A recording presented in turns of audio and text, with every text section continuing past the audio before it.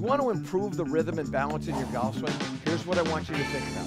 Move your chest first in both directions. Yeah, that's right. I said move your chest first in both directions.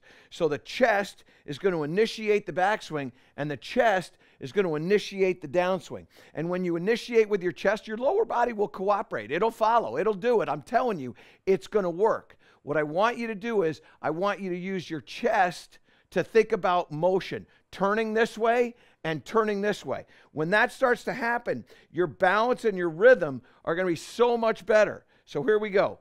Chest going to start the backswing, chest going to start the downswing. And all of a sudden what you get is you get a wonderful balance in the motion. You get great rhythm and tempo in the motion.